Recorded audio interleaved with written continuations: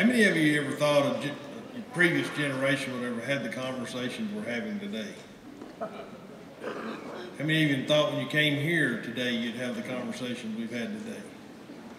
Our industry really has changed, and not because of us, but because of outside influence in that apartment complex built next to the dairy. That's a great slide. But we've got to realize that that power is on the other side of the fence unless we engage. One thing I really like about the roundtables, it allowed us a platform to engage.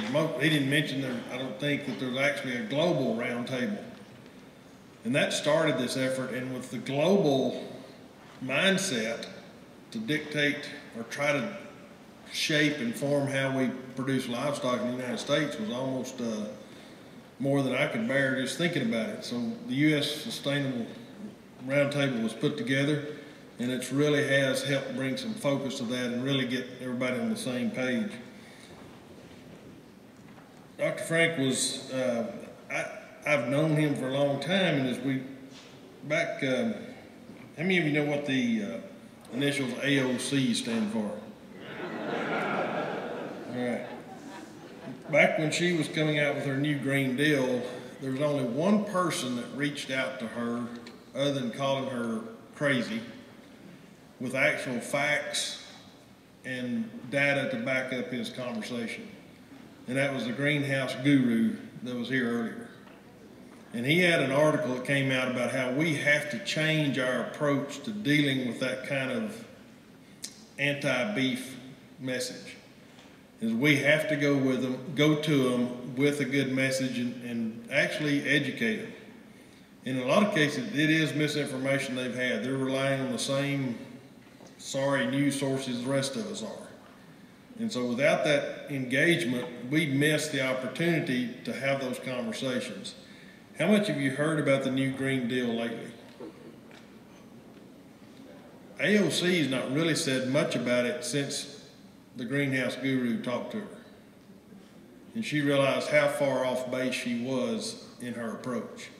To her credit, she listened a little bit. I don't think she gave it up completely, and she's probably listening to more people on the other side now, but that's really interesting how, if we engage properly, we can change some people's minds. That's not our strong suit, is it? It's not the other side's strong suit. We like to sit back and call one another names and call each other stupid, and most of the time we're not stupid, we just may not be informed with the facts we need to have. Hopefully that's why you're here, trying to learn a little more facts that you can go home. I was taking pictures of slides up here. Used to, you'd sit around and take notes all the time. Now we just take pictures now. So I know what he said on the slides anyway, and I've got some information to go, and there's going to be more and more publications and material that we can put out to tell that story, but it's really important. I really enjoyed the presentation that HEB Matt Walton put out. What they do to market our products is amazing. All we've got to do is provide them with that good quality product. And that's where we spend a lot of effort trying to do that through quality assurance programs and everything else we talk about, the whole genetics, and trying to get things that we present to them that they can sell without reservation. And they have you notice also, they have a market for about everything we produce. From the prime products, the Wagyu products, all the way down to no-roll products, they have an outlet for it.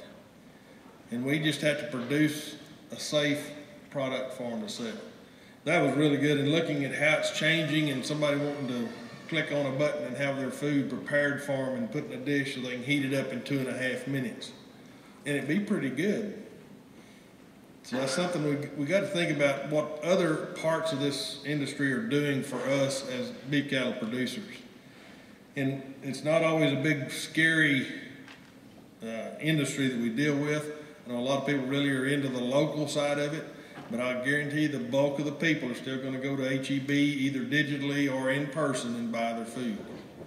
So we have to make sure that we're feeding all of our customers, not just one segment of it, and certainly not putting down other segments because they don't do it the way we do it.